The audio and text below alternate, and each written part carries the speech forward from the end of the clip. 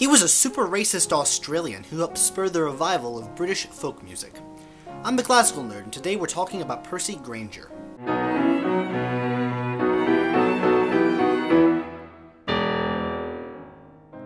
Percy Grainger was born in Melbourne, in Australia, in 1882 and was to be the only child of John and Rose Grainger. John was an architect with a proclivity for binge drinking and would often leave Rose for days at a time, only to come back after having slept in the gutter, literally. He was emotionally abusive towards his wife and young son, but actually refrained from beating Percy. That was Rose's job. Rose used corporal punishment on Percy until he was 16 years old, which likely left deep psychological scars, which we will see later.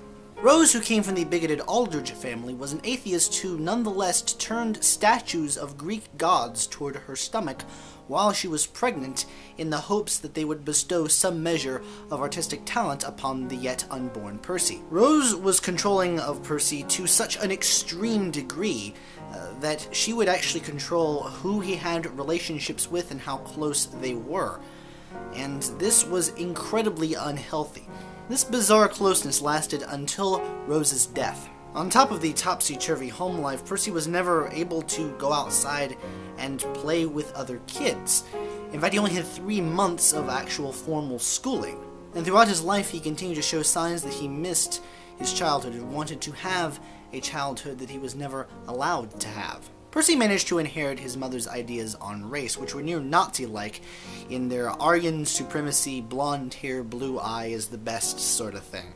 In fact, the Aldridge family were incensed at the notion of their daughter marrying a man who had brown hair. Once Percy's youthful blondness began darkening, Rose would bleach it with peroxide. Percy would go on to view the Battle of Hastings as the uttermost cultural tragedy of modern history. He viewed the Nordic races as the most perfect racial specimens in all of planet Earth, and in fact went so far as to invent something he called blue-eyed English, which was English with all the Latin and Greek words taken out. Audiences became concert listeners, crescendo became loud and hugely, and the viola became the middle fiddle. The music that Percy was to write would be filled with all of these uber-English words, which makes his music very distinctive on paper. John Grainger eventually left for England in the hopes of curing his alcoholism, and he and his wife were never to live together again. In England, he was shunned by his family for his addictions and his infidelity, and Rose was actually informed that she had contracted a form of syphilis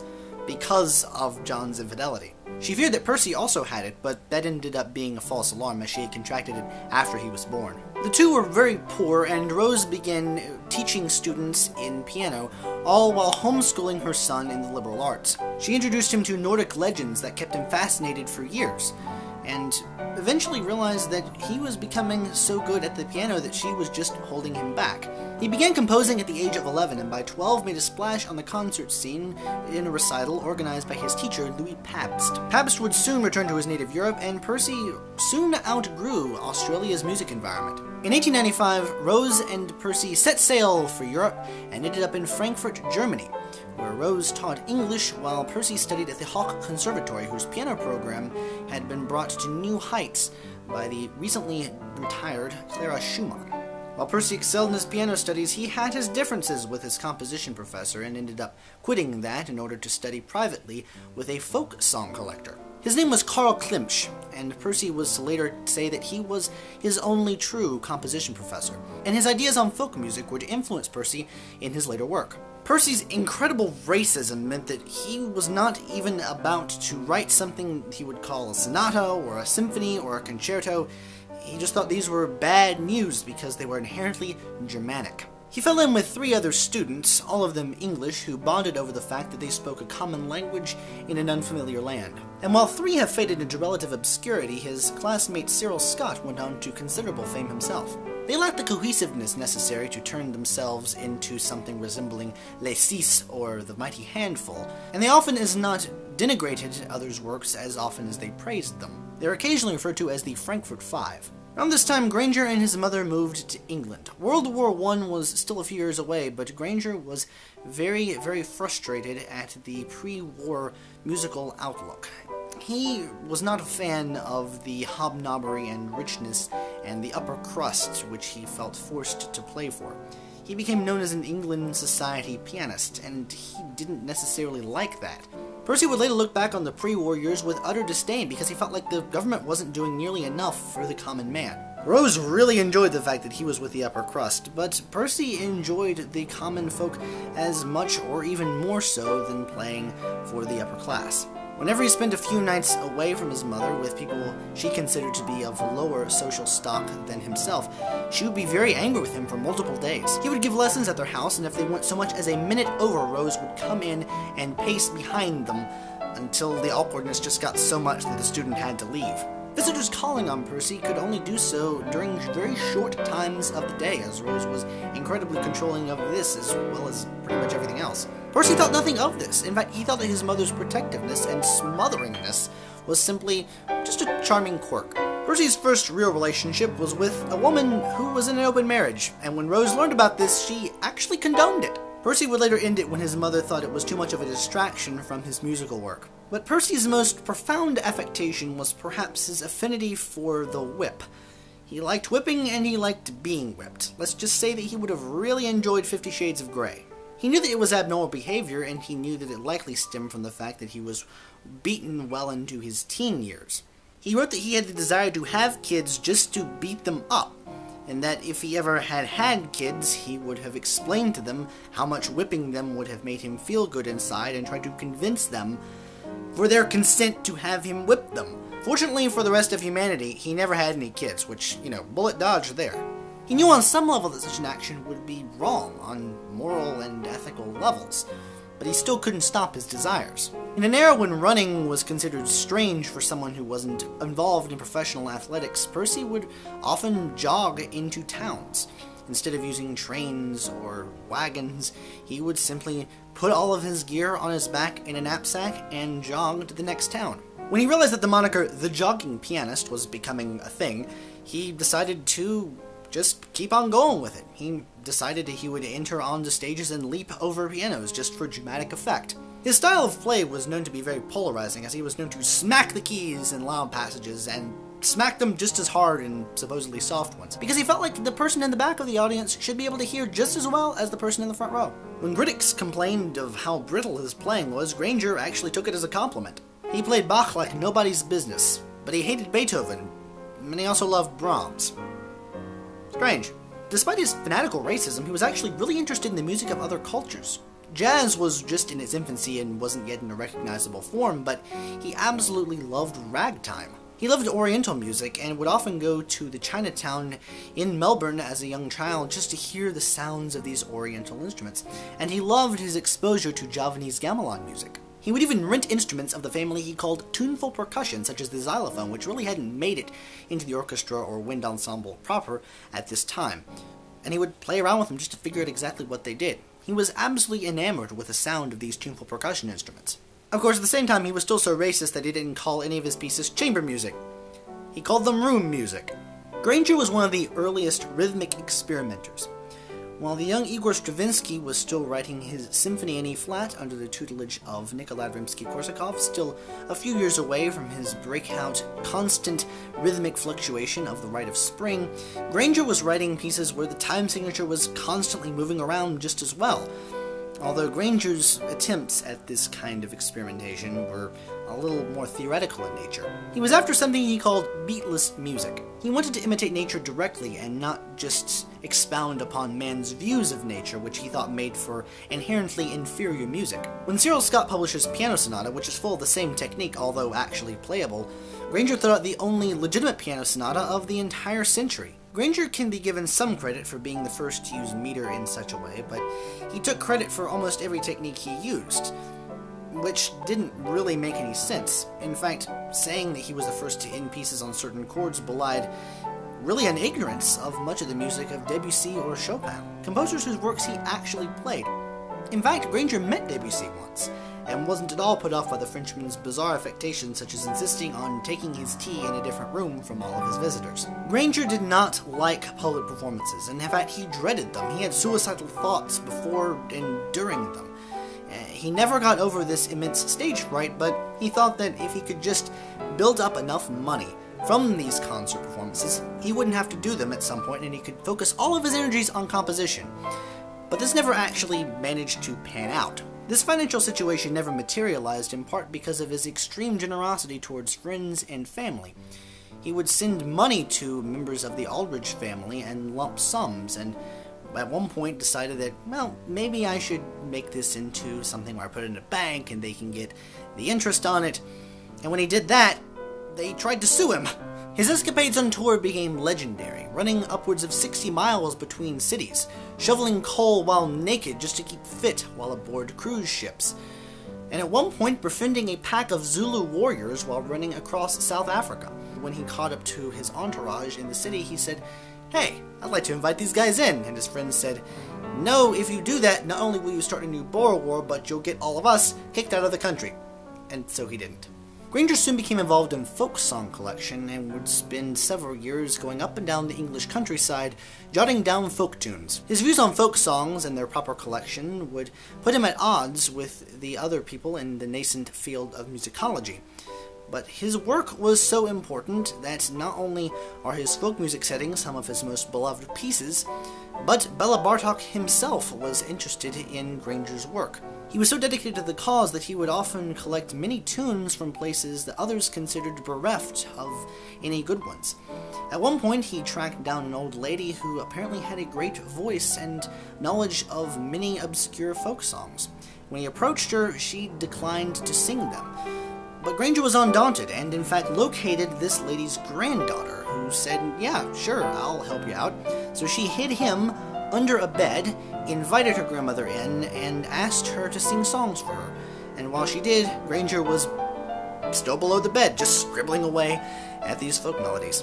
His folk song arrangements led to the aforementioned interest, although not correspondence, with Bela Bartok, and led to a lifelong friendship with Friedrich Delius, as well as Edvard Grieg. Grieg was in the latter years of his life, and his poor health often put him in sour moods.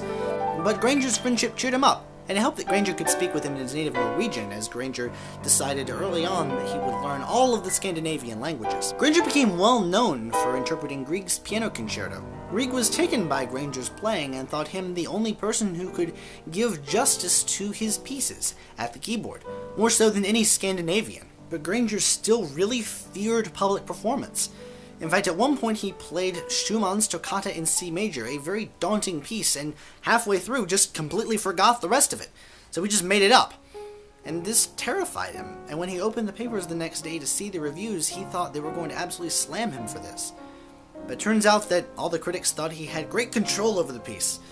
So despite the fact that no one could tell he faked his way through half of it, he still never played it again. Grainger became interested in the idea of elastic scoring, and often tried to compress as much musical information into as few stabs as possible. His idea was that he could increase orchestral or wind band performances by notating proportions between different groups of instruments, not necessarily requiring an orchestra or wind band of a certain size. On top of that, some instrumental choirs were rendered completely optional. Grainger left the actual practicality of shaping the sound and overall proportion to the conductors of specific ensembles, because he figured that the conductors would know their ensembles the best. Grainger thought it his duty just to give the bare bones and outline of the works, and it actually worked, because for wind band, his pieces formed the cornerstone of the repertoire. While on tour, Grainger kept his own stash of whips and did his own laundry so as to hide the bloodstains. Amongst Grainger's friends, this reality was really an open secret, and no one understood him. Well, not even Grainger himself. He was interested in giving a scientific account of himself and who he was, what he felt like, and what his music was like. This influenced the way he collected folk songs, but in his private life, basically meant that he was going to keep track of the when, where, and how, and pretty much every detail of his habitual self-flagellation. He even went so far as to photograph the outcomes, and when he did so, would sometimes write down the camera information. Rose knew of her son's behaviors and fantasies, and often would encourage him to just settle down and get married. But then Percy would scare her off by giving her very deep and dark and very exaggerated accounts of his darkest fantasies, some of which were really quite disgusting. At the onset of World War I, Grainger and his mother moved to the US and began a series of concert tours. Grainger considered himself equal parts coward and conscientious objector, and felt like if he was going to become the first Australian composer of any worth, he would have to preserve his own life for posterity. A piece he would refer to as his conscientious objector piece, The Power of Rome and the Christian Heart, which is odd considering that he was a Latin-hating atheist, was begun during this period. When the U.S. entered the war, Grainger realized that there was no stopping his involvement in the armed services. So he decided that he was going to take charge of where he ended up. So he bought a saxophone and marched to the nearest army outpost and said, "I want to join the band." Well, as it turned out, the band director for this particular group was a friend of his, and when he heard Grainger play, he said, "No, you actually suck on the saxophone. Here's an oboe, learn a little bit of it, and when you're good enough to join the band, I'm going to promote you to bandsman second class." And this was a great existence for Grainger because he didn't have to see action, and most importantly, he could study the ins and outs of all the instruments of the wind band, which made his later wind band works really good. Unfortunately, he was later spotted by a reporter, and, well, once the Red Cross heard of it, it was over for his peaceful little band life. He was contracted by the Red Cross to go on concert tours where all the proceeds would go to the Red Cross and none to him. And he felt like he was just being worked to death with something that he absolutely hated. He never got a penny and was eventually discharged in 1919, after which he had to go on tour again because he was broke. Grainger and his mother settled outside White Plains, New York. At that point was a little more than an hour and a half outside New York City by train. Rose was by this point very much feeling the effects of secondary syphilis, and her mind, which already wasn't in the greatest shape, began to deteriorate even further. On multiple occasions, she would fake seizures or heart attacks or other convulsions on the floor just to test to see if Percy was still in love with her. Her micromanagement of Percy's relationships eventually culminated in utter disaster. Because when one of Percy's girlfriends saw how close their relationship was, she publicly accused the two of being in an incestuous relationship, which absolutely horrified the both of them to no end. Percy was mortified and tried to publicly correct the record, but Rose was so mortified and so mentally unstable from the effects of the secondary syphilis that she leapt to her death from the height of a skyscraper. Upon hearing the news, Grainger was to keep a locket containing a letter around his neck for the rest of his life. He aged considerably over the next few years and actually had a book made up about Rose Grainger, and the last page was a photograph of her dead body. And he sent this to friends! They didn't really know quite what to make of it, but they shrugged it off because that was Grainger, and he was just weird like that. While Grainger had long since achieved fame as a concert pianist, he still longed for the day when he was known more as a composer than as simply an interpreter. In the vast inflation of post-war Germany, Grainger was able to get orchestras to play his pieces for pennies on the dollar. During the Great Depression, he instituted a policy where he would play a concerto for a substantially reduced rate, on the condition that the orchestra would also play something of his. He rewrote almost every piece for every possible instrumental combination imaginable, and he was eager to hear all these different combinations tried out. All the while, he was promoting blue-eyed music, which was his term for a celebration of anything and everything Nordic. His teaching style emphasized the pedals, specifically the sostenuto pedal, the middle pedal, which his scores indicate a fondness of. And he also decided that his students needed to have a ruthless focus and ruthless dedication to whatever piece that they were playing, to the point that he would actually set up two students on two pianos in one room and have them play completely different pieces, just to make sure that students could focus on one thing and completely block out everything else. And as much as he despised the Germans, his go-to teaching material was J.S. Bach's The Well-Tempered Clavier. During this time, he happened to meet Ella Strong, a Nordic girl in a customs line. She became a pupil of his, and they eventually fell head over heels in love. Percy wrote the piece To a Nordic Princess, which was played immediately before their wedding, in the Hollywood Bowl. The audience was split in twain between those who thought it cute and those who thought it incredibly ostentatious. For her part, Ella agreed to it without knowing exactly what the Hollywood Bowl was. Grainger spent some time as a music educator, spending time at NYU and the Interlochen Festival, but he ended up despising academicism in music because of his experiences there. He delivered a series of sometimes brilliant but often delusional and contradictory lectures. Sometimes these would even come in column form. At one point, he wrote that rhythm and melody were two completely different things, and melody was what music should be, and rhythm was just sort of absurd. This was so weird and so out there and so incredibly bizarre that Bela Bartok had to write a rebuttal in the same space just a few weeks later. Nevertheless, Grainger's time in the lecture hall led to some important connections, and in fact he can be credited for introducing Duke Ellington to the music of Frederick Delius. Delius died in the interwar years, which left a profound impact on Grainger, who, along with several other friends of Delius, at one point had lifted the composer, who had become nearly blind and almost completely paralyzed from his own syphilis, to the top of a mountain so he could see a sunset for the last time. In the years preceding the Second World War, Grainger had the idea of founding his own museum in Melbourne, and he funded this by going around Australia and playing concerts. And when he was not doing this, he would help with the bricklaying. He and Ella began collecting important documents and instruments in fireproof rooms in the basement of the house at White Plains. Grainger's enemies thought he was being really pretentious for starting a museum dedicated to himself, but Grainger thought it was not just for himself, but for his own ideas, which he thought would later be justified by the advances of science. Grainger conceived of free music, which he claimed he had heard throughout his life. Music that was free from what he considered absurd goose-stepping, which was harmony and form and rhythm and all sorts of things. He wanted to make music just melody, and to that end he decided he would make all sorts of strange synthesizers from old scraps of musical instruments as well as junk that he and Ella would find behind buildings. He was inspired by Arnold Schoenberg and the earliest microtonal experimenters, and the construction of these machines would end up taking most of the rest of his life. His earliest attempts at free music were written for string quartet, which was later changed to 4 theremins, the theremin being one of the earliest electronic instruments. When he was dissatisfied with that, he decided to create his own fantastical machines, which ended up looking something out of Willy Wonka. But around this time, he felt a pain in his abdomen, which ended up being cancer. And instead of pursuing treatments, which were very few and far between in the 1950s, he decided to take the advice of his old friend Cyril Scott, who, to be perfectly honest, was taken with pseudoscientific quackery. He recommended a bloodletting expert up in upstate New York, and Grainger followed Scott's advice out of loyalty to his old friend, which might have cost him a few years. Scott also, interestingly enough, said that he had made contact with Rose on a spiritual plane soon after her death.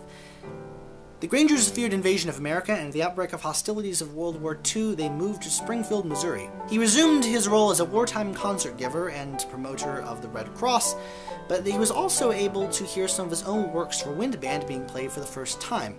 In fact, he was quite taken with the performances of some of his toughest pieces for wind band, played without a hitch by the band at the United States Military Academy at West Point. Yet at the same time, he became more pessimistic, lamenting the fact that no one had followed him on his experiments, and he considered himself a leader without followers. He regretted that no one else had taken up his cause as promoter of Nordic musical superiority.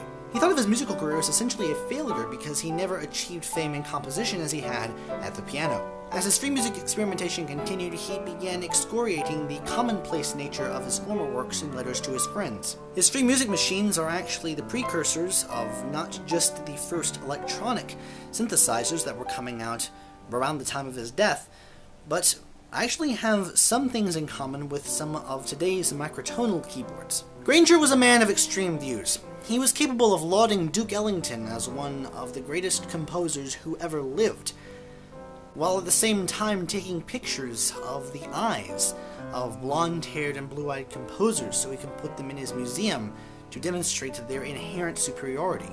Grainger himself saw his personality as an enigma which he did not wish to solve, and this makes him one of the most fascinating characters in all of music history.